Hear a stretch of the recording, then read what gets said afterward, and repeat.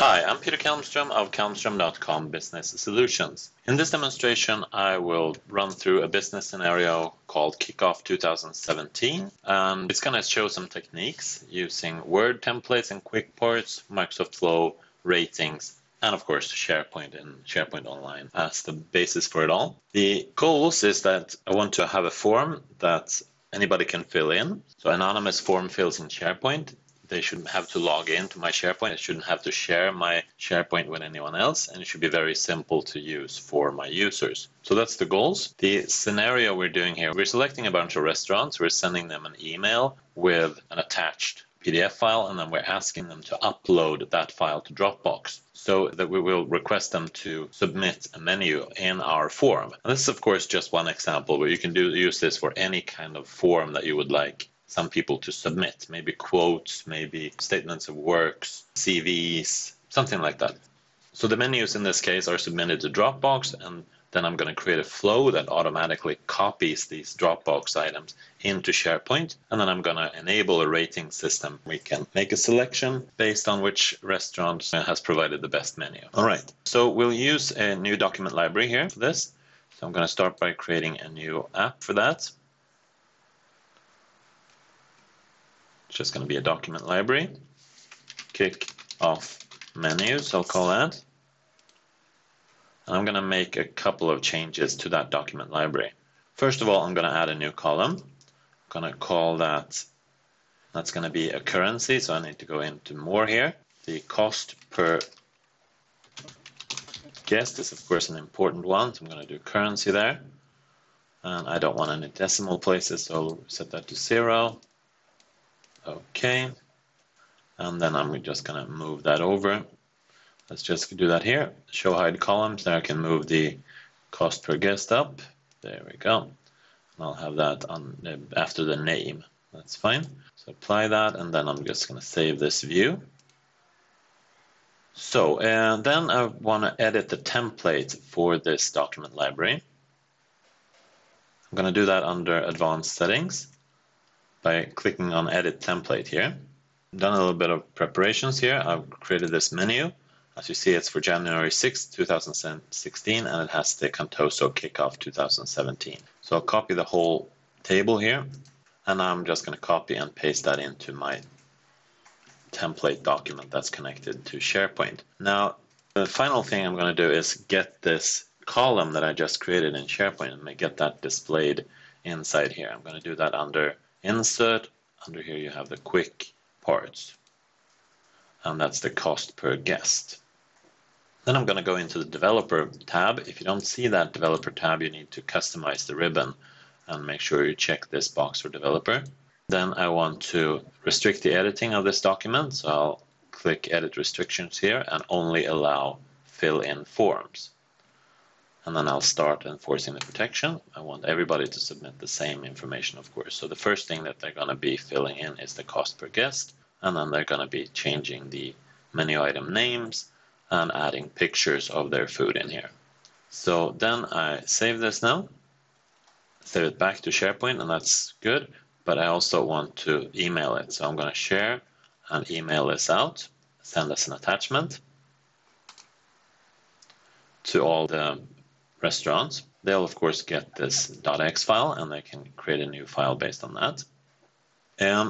Before they do that though, I want to make sure I have a place here for them to drop that off, and that's going to be in Dropbox. So I'll go to Dropbox,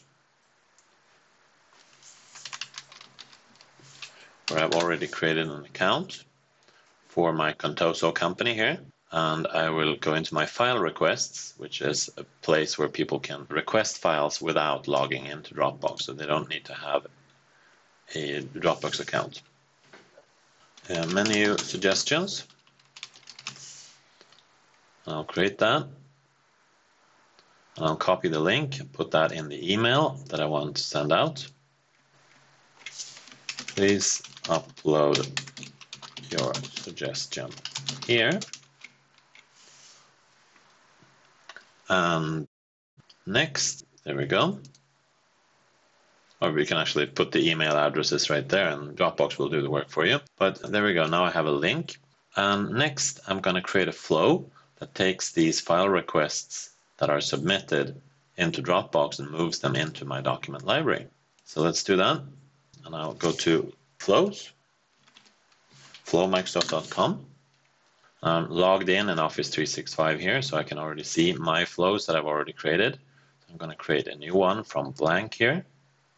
That's going to be a Dropbox connected one when a file is created.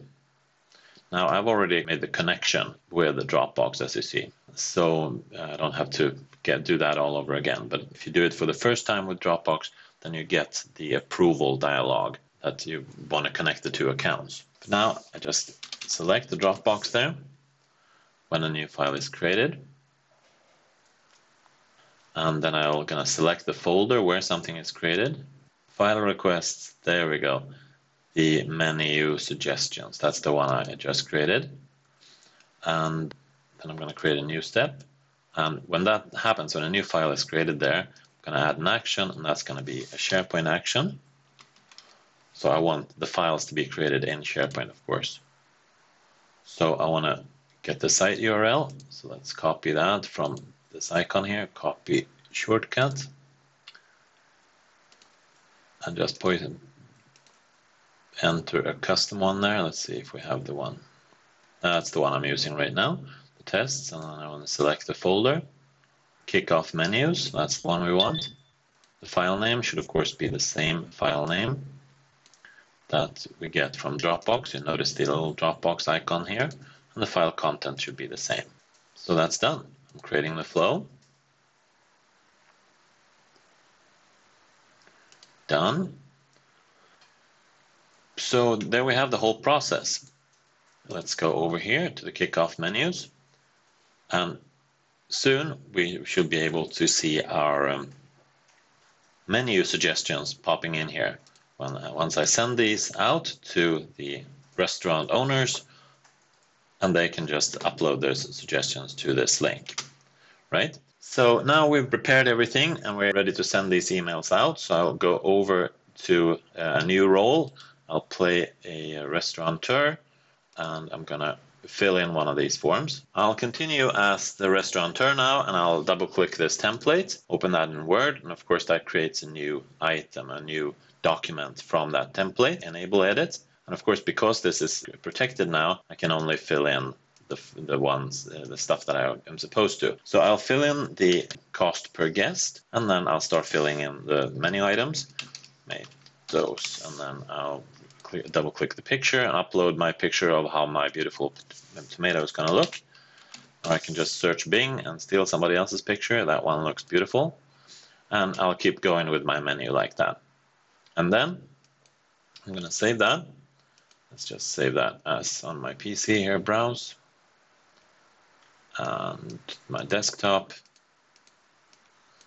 rest 1.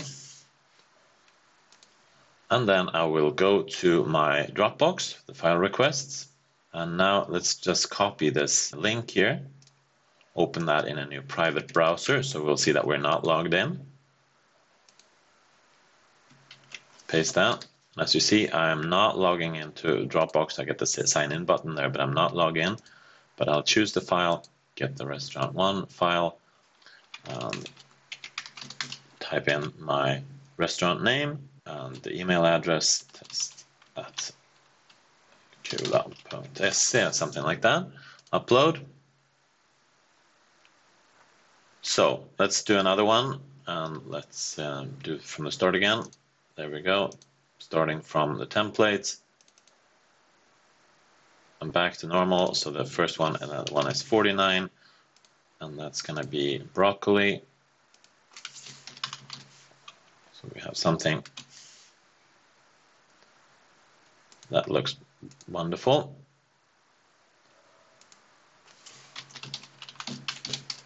Excellent. So now we're saving that. The desktop again, browse. I'll just call that restaurant 2.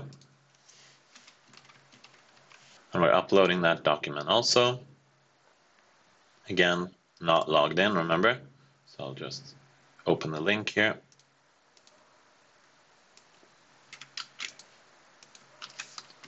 try that again. There we go. Choose the file. Restaurant 2. Lina Stensson as the second name here. Like that. Upload that file. So now I'm done in my role as the restaurant owners who are submitting their menus. Let's see now how this looks in SharePoint, because by now we should have seen on my flow that this should have run twice now. Succeeded once 52 seconds ago. Let's refresh and see if we've succeeded. There we go. The second one succeeded also. So now I can go back to my SharePoint document library, refresh, and there we see both have filled out their information, and I can also see that the cost per guest metadata is visible here. So let's just open one of these, and we'll see there's the tomato, and go back to the other one, and look at that one, and there's the broccoli. So now I'm just going to go into the settings again for this library, and go into the rating settings, and I'll say that I want to get star ratings there on this one. And now I can go in and say that I do like the broccoli very much. The tomato, yeah, that was cool too. So there I can of course sort and filter on the ratings when a lot of people have rated.